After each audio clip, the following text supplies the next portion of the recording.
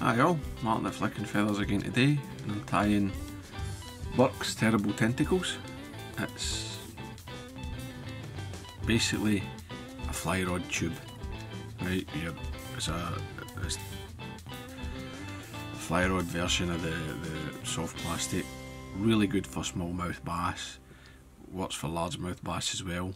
Obviously we can't, with the fly rod, punch mats and all that with it, but you can drag it along around cover, you can fish it through rocks and all that, and it's very, very effective.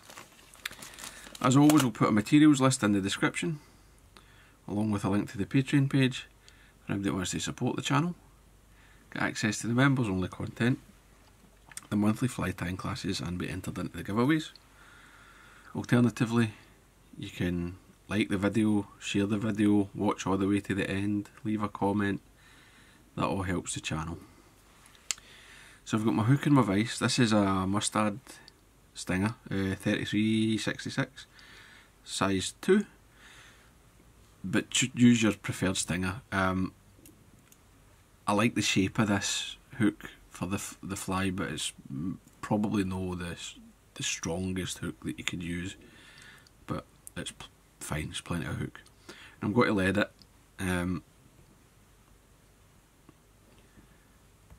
with some 03 lead wire.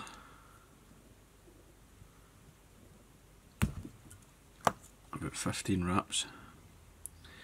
But you can lead it as heavily or as lightly as you wish, right? It's up to you. I'm going to start some Uni 6/0 in olive, just to match the colour that I'm tying. And run up, jam the lead, take a few wraps through it, and then just for a wee bit added security, so that nothing can spin or twist, get some super glue in there.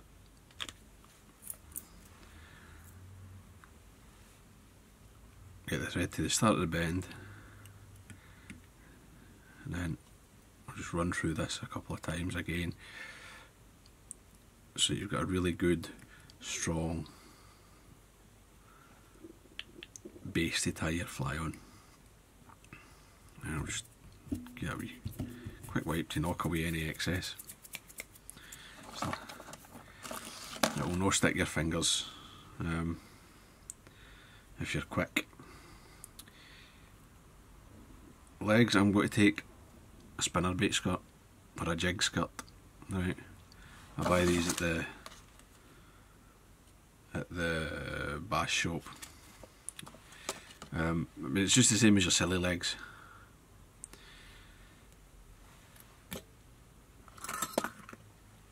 I'm going to cut it in half.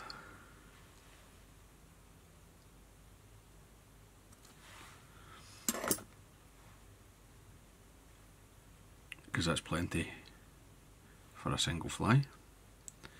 And then the length that I'm going to have over the back will be like about a hook length. So I'll just come in and mark that with the thread, see where it's sitting, kind of rock it around. Now that we're in, I'll just take that tab away, maybe turn that a wee bit shorter.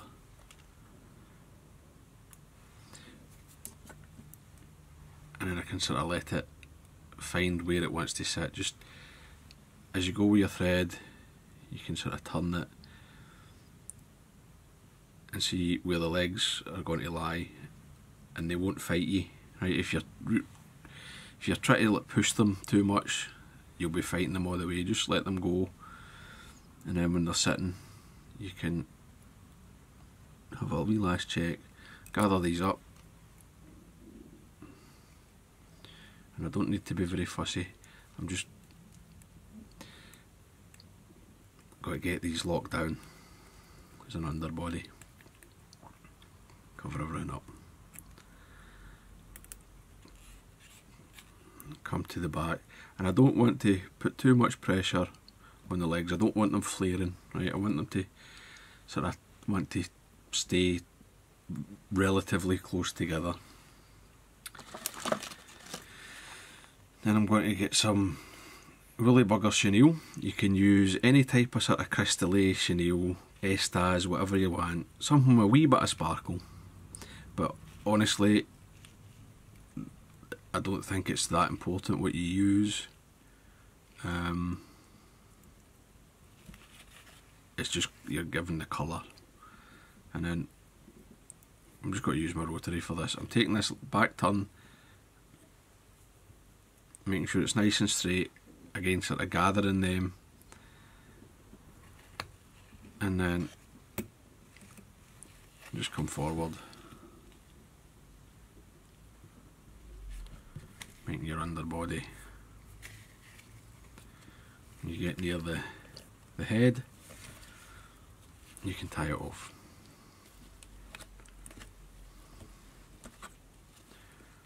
Watch your thread, come in with the heavy scissors. This stuff's quite tough, which is why I like it. It's very durable, that woolly bugger chenille. It's all synthetic. And I'm going to just wrap back, give myself a decent head length of, say, an eye length and a half. And then I'm going to get some fleece, right? You could use something else. You could use like EP fibre or something, I suppose, but the wool sort of, especially in the water, it gets a bit translucent. It's got a wee bit of movement, but it does seem to kind of bind and adhere to the body in some way when it's wet. Again, making it look like the gear angler's tube, or tube, I suppose if you're North American. Tube.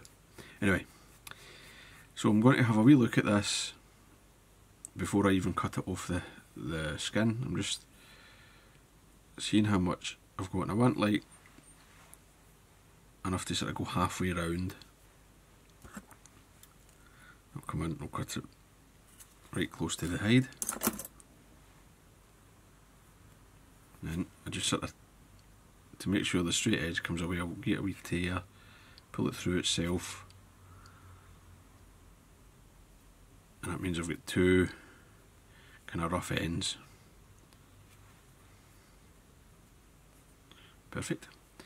And then I'll offer it on my side, and I'll just use my thumb to spread it so that I'm getting like a wee cloak. Just grab that, take a turn or two, and then take that side. I've misjudged my length there, so just take it off. Try that again.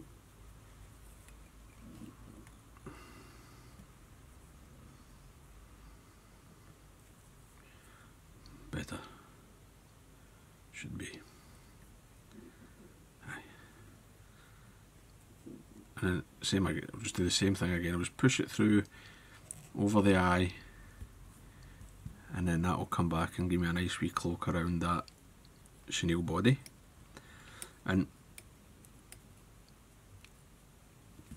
it's very reminiscent of the way a tube looks, like a wee finesse tube for smallmouth. This is very close, and it acts fairly similarly in the water as well.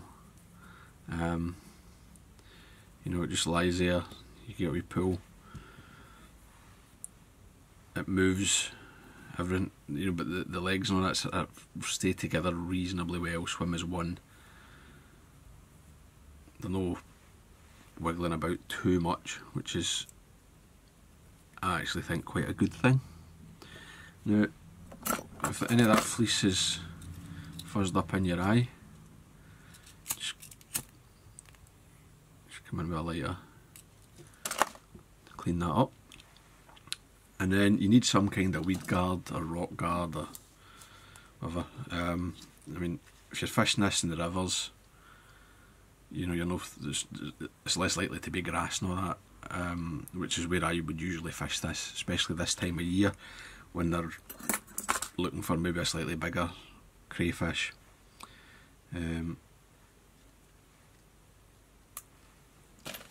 this can be very good.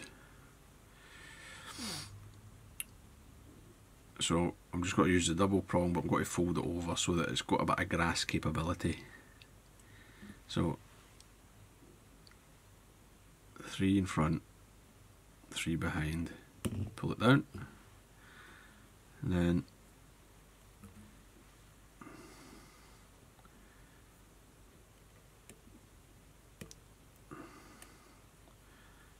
as usual sort of figure 8 through them,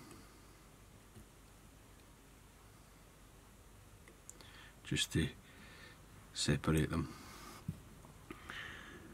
Have a wee look from the front, make sure they're sitting how you like, and when they are, you can put a couple of whip finishes on.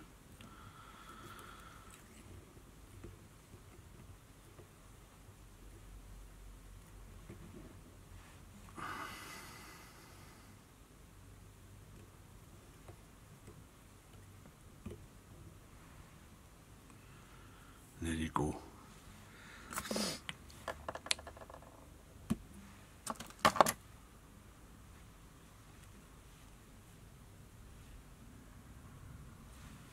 The last thing, what I'm going to do with the Weedguard is bend it.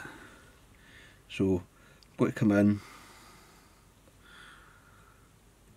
I'll take the first one,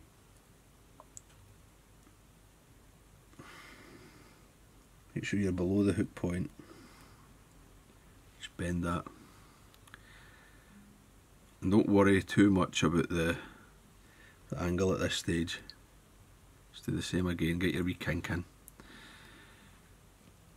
and then I like to take it out of the vise, and I'll take the, I'll trim this a wee bit long, trim that off,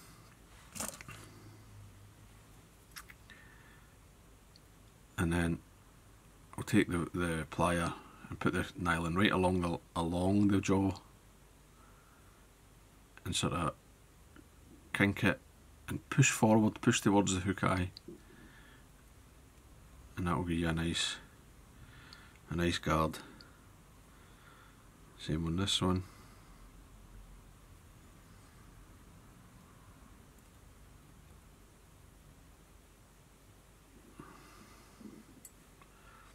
And you can take your time with this, get it how you like it, or use a different type of Weedguard, that's entirely up to you.